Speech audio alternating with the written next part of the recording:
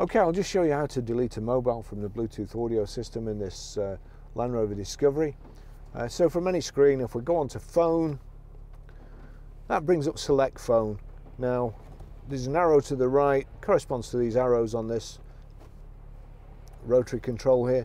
You've got delete, and again another arrow to the right, so click sideways and then you have to select the phone you want to delete.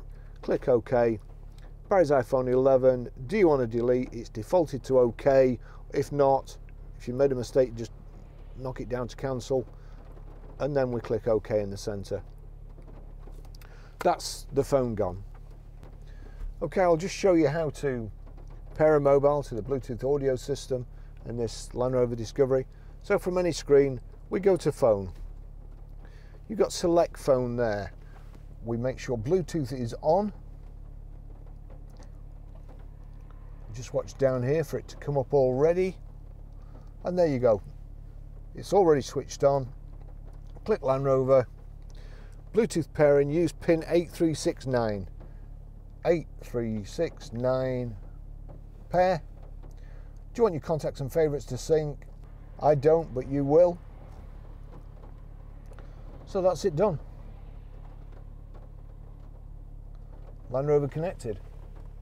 Another great thing with this this vehicle, if you go to your iTunes, you see at the bottom the red triangle and 3 red circles. It says Land Rover there.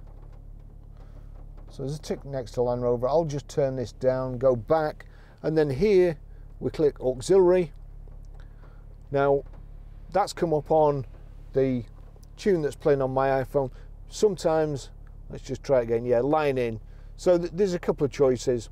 So you may have to press it once, you may have to press it twice, but that's it playing there.